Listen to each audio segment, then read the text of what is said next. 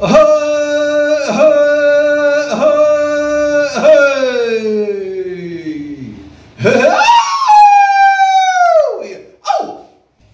this is Naga Adventurer. Today is a special day because it's a Rengma Naga festival. It's called Ngada.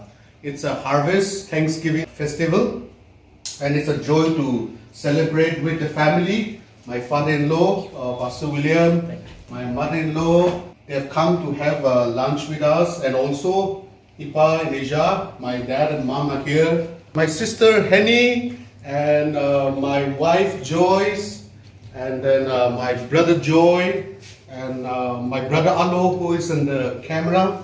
And we have made this roasted chicken. It's marinated with herb and vegetables. We have this salad, green leaves, which is stir-fried by my brother Joy. We have smoked meat here. We have chili chicken cooked by Henny, my sister. We have exotic thing from Nagaland. I will not tell you what is it because some people will not like it, but this is an exotic food from Nagaland. We have fish fry in Malayali style.